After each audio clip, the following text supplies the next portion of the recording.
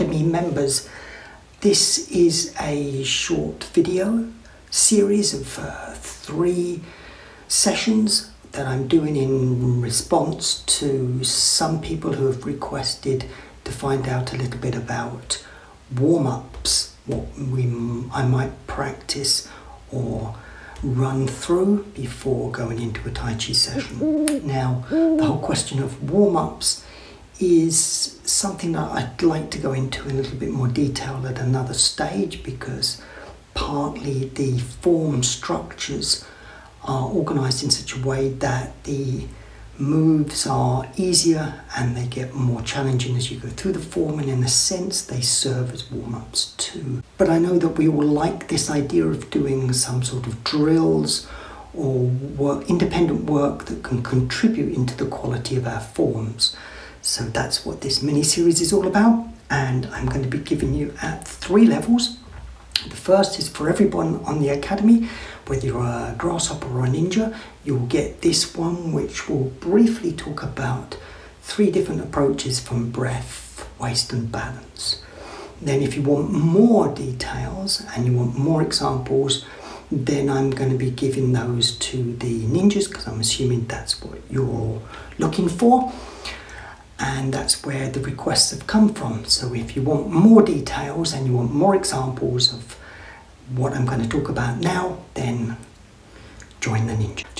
I've just become aware that this cup is green. So when I turn this background, which is a green screen backdrop, and if any of you have been reading the articles or watching the webinars about hardware and software that I'm using, I'll try and put a link to those in the show notes somewhere. I've just realised that this mug may turn into a different colour too, so it's going to be interesting to see.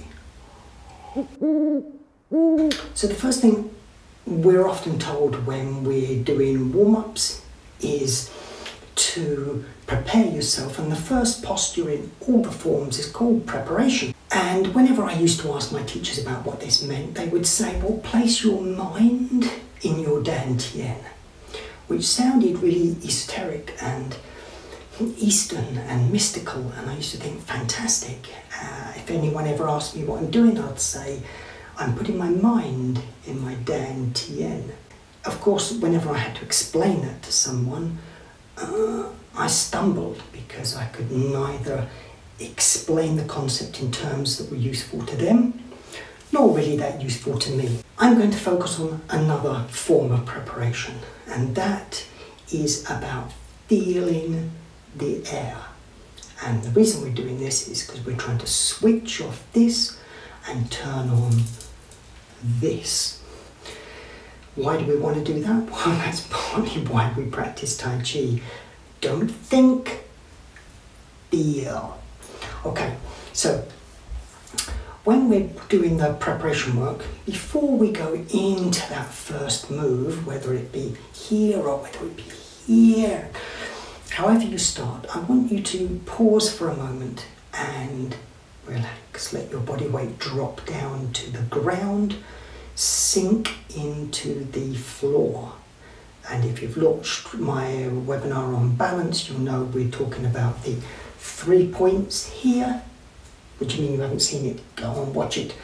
3 points here. I want you to focus on that. That's where your weight's going down into the ground. Soften your knees, etc., etc. Shoulders down, chest relaxed, head up. All this stuff you know about.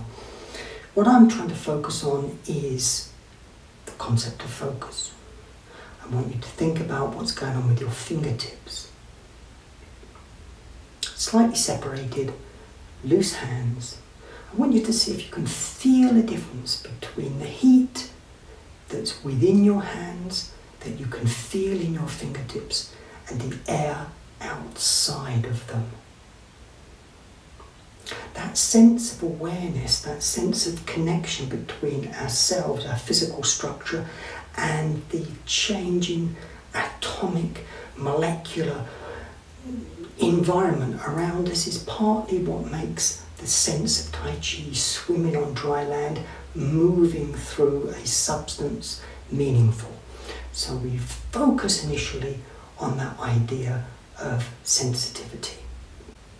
And when you can feel something there, I want you to see if you can feel it somewhere else. I start with the fingers because that's awfully easy, or the palms.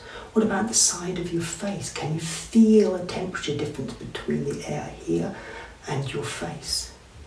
Can you feel the movement of air going around your neck, across your head?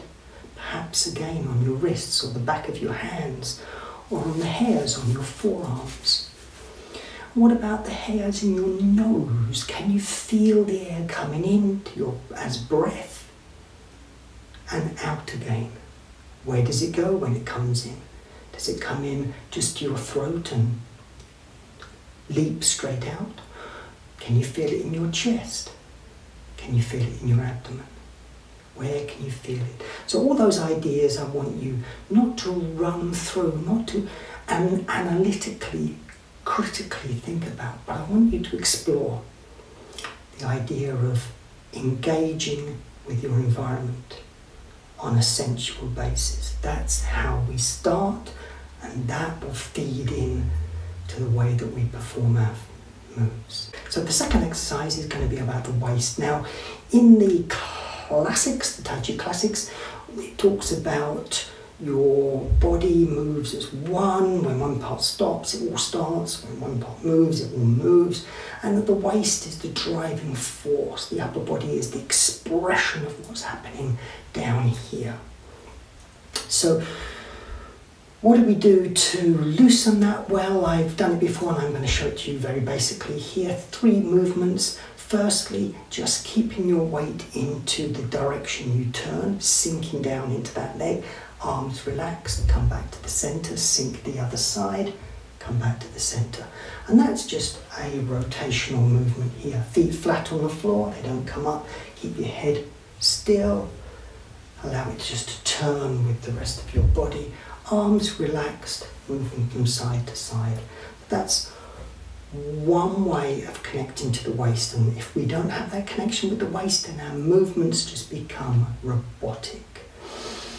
How else can we develop that relationship with the waist? Well, the second exercise is to pick up the toes on the heel, keep that knee bent, and again turn, come back, heel, back, heel, back, heel. So it's the same, but this time the weight's in the back leg as you turn out.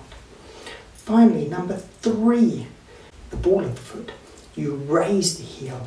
So this time, same thing, sitting in the back, but this time the heel's off the ground, not on the floor. That's where it was before, this is where it is now.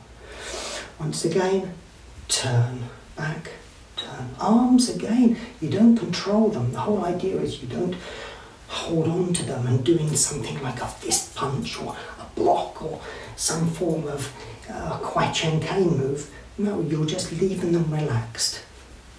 What will happen will happen. And that's it. That's your waist exercises. So if you're going to look at some sort of preparation work, the easiest thing that you can do is sensation, focus on sensory awareness, loosen up your waist. And the third one is balance. Well, I've already mentioned the 3 points. If you want to work more on balance, have you seen my 30-day challenge? The one where you hold on to a chair or a substance, pick up your foot, put it down again, pick it up, put it down. That's the first few days. The second week in this month is to do small kicks out to, say, knee height or shin height.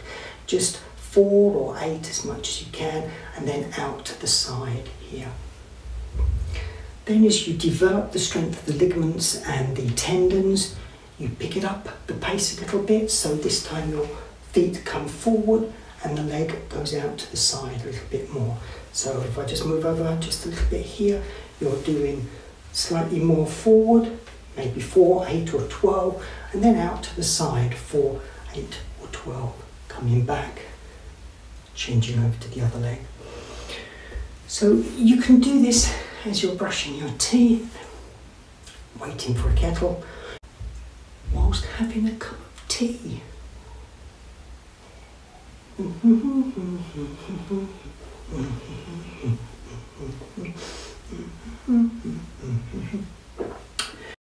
Best incorporate it into your daily routines. That way they'll have significance and they'll overlap, they'll overflow into your daily behaviour, and that is what you want. That's it for warm-ups for grasshoppers. That should keep you going for a bit. Again, if you want more details, I'm going to do 2 more of these now. Pushing up the level, given a variety of different warm-up routines, and they'll be on for ninjas only. So if you're interested in pushing up your training level, jump over from grasshopper to ninja level. Thanks for watching, and I'll see you very soon.